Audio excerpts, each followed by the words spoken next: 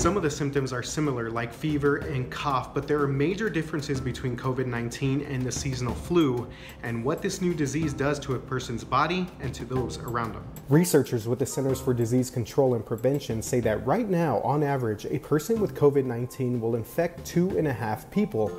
For the seasonal flu, it's 1.3. Another major difference, the incubation time, which is defined as the time from first exposure to first symptoms.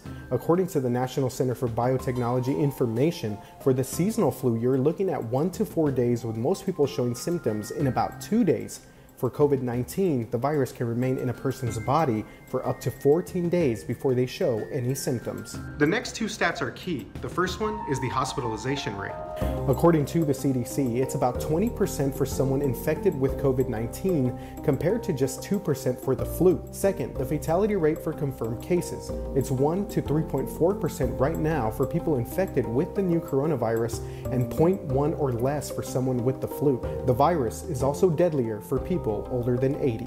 This is not meant to downplay the flu in the US, which kills thousands of people every year, but keep in mind there is currently no vaccine for COVID-19, and since this is a new virus, humans have not built an immunity to it. For The 9, RJ Marquez.